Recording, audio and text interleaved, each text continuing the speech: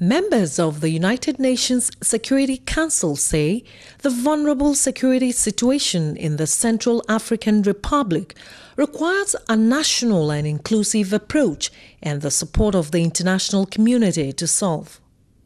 Member states emphasized the importance of inclusive elections, stressing the need to catch up with the deadlines to conclude the transition phase by the end of 2015.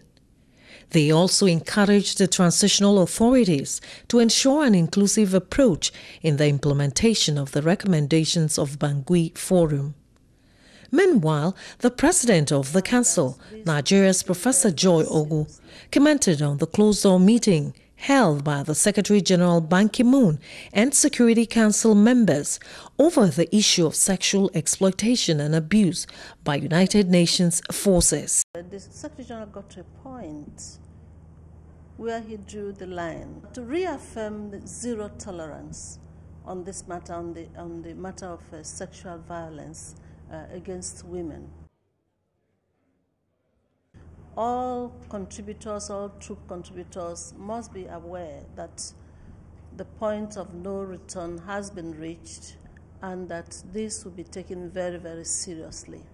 It had to happen at some point, and that's the line, the dividing line. The Secretary-General Ban Ki-moon held a video conference with the heads of peacekeeping operations and other officials to emphasize a policy of zero tolerance on sexual exploitation and abuse by peacekeepers and other challenging issues. The Secretary-General had earlier expressed displeasure with the recurrent reports of sexual violence by United Nations forces over the years. I will reiterate that leaders must report allegations immediately, investigate thoroughly, and act decisively. A failure to do so will have clear consequences. I want member states to know that I cannot do this alone. They have the ultimate responsibility to hold individual uniformed personnel to account, and they must take decisive, preventive, and punitive action. To victims, I say we stand with you. Please come forward. Please feel safe in knowing that we will do all we can to respond to these outrageous crimes.